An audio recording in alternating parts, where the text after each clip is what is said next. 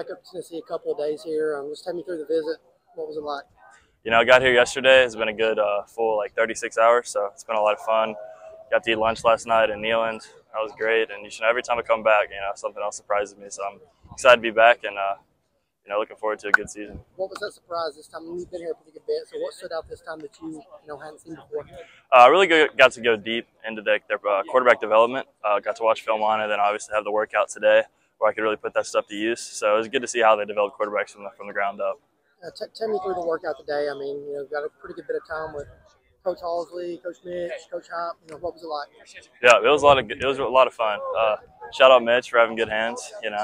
He just told me to give him a shout out. So it was good just getting that time where it's not everybody's around. It's just us and just being able to rip it. So. What do you take away from those guys as coaches now that you had that opportunity to go through this with them? Yeah, their attention to detail is really good. You can throw a good ball and they can still find something wrong with you. They could throw an even better ball. So I respect that about them. How much time they put into developing how to be a good teacher at it and then putting that to work. What kind of stands out about them and the way that they recruit you? You're a priority for them in 2025. Are you feeling that? Yes, I would say I would. Yes, sir, I am. Being an in-state kid, it's easy to see that Tennessee's on the way back up. So, yes, sir. Coming out here today, what do you learn that you can take back to Brentwood and apply next season? Just little details with him throwing. Coach Halsley, we worked on not getting toesy in our drop. Staying all cleats in the ground. So I'll definitely be bringing that back to my workouts in Nashville and hopefully during the season as well. You've been to several schools here since we saw you last. I mean, what have those trips been like, and who's maybe standing out early to you right now? They're all great. I would say, all my summer visits to the 5 schools I chose, I chose them for a reason. And, those are the schools I want recruiting me, and I feel like they've all done a really good job. Started off at Clemson. That was great. Coach Dabo's got a true family feel. LSU, same way. The way they're developing guys and recruiting's been really well.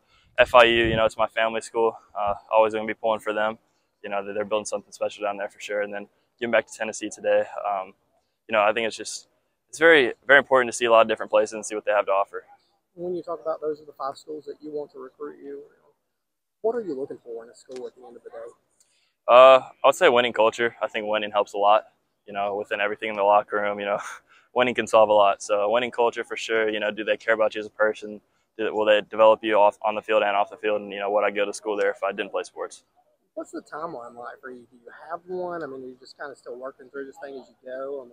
I wouldn't say you're pretty advanced into the process. Yeah, I wouldn't say I have a timeline. I feel like when I know, I'll know. And, once I know, I don't think I'll take too much time to keep waiting around. You heard it here from 2025 4-star quarterback George MacIntyre. George, thanks. Sir, appreciate it.